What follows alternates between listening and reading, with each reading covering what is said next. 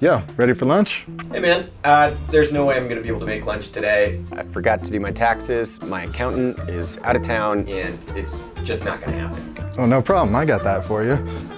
I've only been audited like 3 times, but I'm on a first name basis with the guy at the IRS. These are them right here.